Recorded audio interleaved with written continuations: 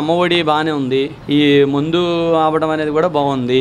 ఇక కొన్ని పరంగా ఏదైనా ప్రాబ్లమ్స్ అయ్యాయి అనేది అయితే మనకు తెలిసింది. నాకు తెలిసినంత వరకు అయితే ఏమేమి జరుగుతున్నాయి అనేది అన్నీ బాగానే ఉన్నాయి మాకైతే కనుక. అంటే ఇంకా 5 సంవత్సరాలు అవ్వలేదు కనుక మన గురించి ఎక్కువగా ఏం చెప్పుకోలేము. ఎందుకంటే అవి 9 నెలలు అయింది, 9 నెలలు 10 నెలలు అయింది. దాంట్లోనే ఇవాళ పెన్షన్ కూడా ఇంటికి వస్తుంది. కొన్ని బాగున్నాయండి, కొన్ని ఉంది. ఇప్పుడు మొన్నటిదాకా ఇసుక ప్రాబ్లం అన్నారు, అది సాల్వ్ అయింది. అమ్మఒడి బాగుంది, ఆటో వాళ్ళే 10,000 వేయడం అనేది బాగుంది. ఏమండి తప్పు చేయనప్పుడు కేసు రాయకుండా ఎలా ఉంటారండి? అప్పుడు ప్రభుత్వం ఉన్నప్పుడు కూడా కేసులు అనేవి లేకుండా ఎలా ఉన్నాయి? కేసులు అనేది కామన్. కేసులు అనేది ఏంటి? తప్పు చేయకూడదని కేసు రాస్తున్నాడు.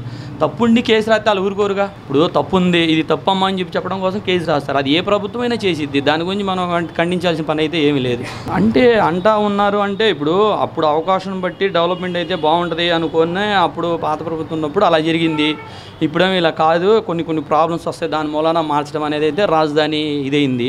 మిగతాటికైతే అంతా సేమ్ టు సేమ్. ఇందులో ఆయన వచ్చి దేంట్లో అడ్డుపడిపోలేదుగా. ఏది చెయ్యొద్దు అది చెయ్యొద్దని ఎక్కడ అడ్డుపడలేదే.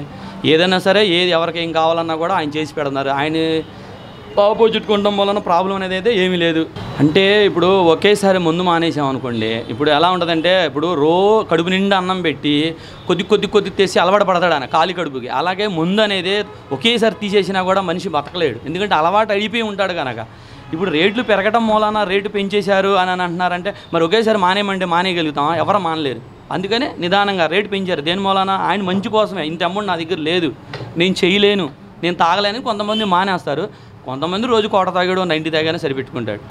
కాదండి, అది ఎవరు తాగమన్నారు? ఏంటంటే ఆయన అలవాటు పడిపోయారు కనుక, తాగాలి కనుక ఆయన తాగుతున్నారు. ఆయన చెప్పింది కానీ అలా కాకుండా అదే 200 300 సంపాదిస్తున్నాను, 200 తాగి 150 తాగేసి అదే తాగకుండా దాచుకోవచ్చుగా. అవకాశం ఉంటే చేసుకోవచ్చు. ఇక ఆయన దానికి అలవాటు పడిపోయారు కనుక ఆ మాట అనలేము.